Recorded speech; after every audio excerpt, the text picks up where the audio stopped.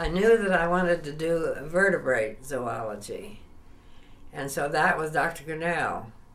And he said to me, you know, birds are difficult to study. It'd be much simpler if you chose a worm. And I said, but I'm not interested in worms, I'm interested in birds. And that was sufficient, that's all I had to say. So he did accept me.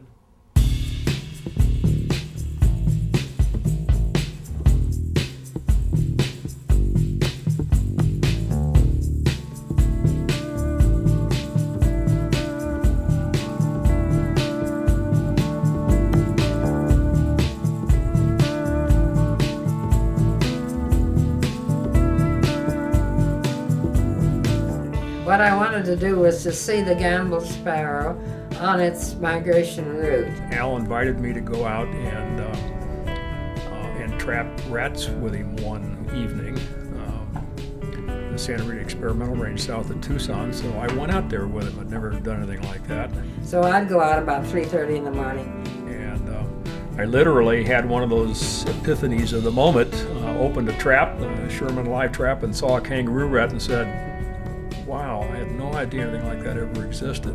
I put a colored band on them when they first arrived, and each day was a different colored band, so I'd know when they came. And then I'd know when they disappeared. And I just had such a great time doing that I literally went over the following week and talked to Fred about the fact that maybe I really was more interested in studying rats than I was humans. But when they came, they were thin.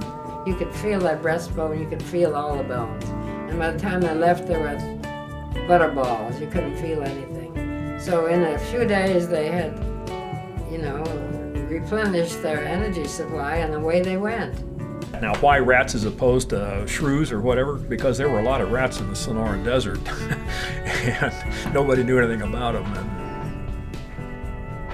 I started out trying to find differences between these two races that had been named, the Putetensis race had been named by Grinnell, and I found so many more differences than I expected that I kept on going. I mean, all you have to do is haul out, you know, a set of study skins to show that every little local population is visibly different. Okay, so you've got light ones on light soils and dark ones on dark soils, and you've got little ones in clay soils, and you've got great big ones in sandy soils.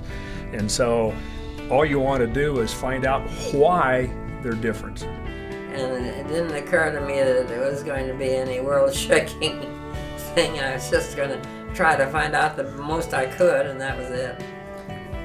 I was up in the hills one day and I rolled a log, and here was this amazing creature. It looked almost like it was translucent. I was just sitting on the bank on some stones, and I happened to turn over a big rock, and I was just sort of moving my hand through the sand, and suddenly up in my hand I had one of these two-legged mole lizards, one of these bipes. Big black eyes, kind of a whitish belly. I looked at this thing and I thought, oh my gosh, what a wonderful creature. It was the most amazing thing. At the time, they were very uncommon. So I got started with Ensatina there. After I'd gotten my master's and had become a Stebbins student, we discussed what I should do my research on. And then when I came to Berkeley and went out with Dick Aiken, and he said, Bob, I'll show you an Ensatina that we have here in the Bay Area. And I said, I would like to study bipes. And we walked along the creek, and here was a very different looking animal. And Bob Stebbins says, well, of course that's impossible. They're one of the rarest lizards in the world. Sort of a reddish brown, almost like a newt. Flip it over, orange belly, big yellow eye patch, no big dark eyes, no white belly, no pale skin. I thought, wow, I've got a new species. And he said, why don't you study whiptail lizards? They're pretty common and they're very obvious and they're all over the desert. We don't really know that much about them. I just worked on many aspects of it, slowly unfolded over a period of a number of years. And I said, well, I'll think about it, but give me a year to see if I can figure out a way to study bipes. What are they doing now? They're still working on it in large numbers and doing more and more wonderful detailed work. It's become a textbook for evolution. And by the end of my dissertation research, The 3 species of bipes, I had accumulated over 4,000 specimens.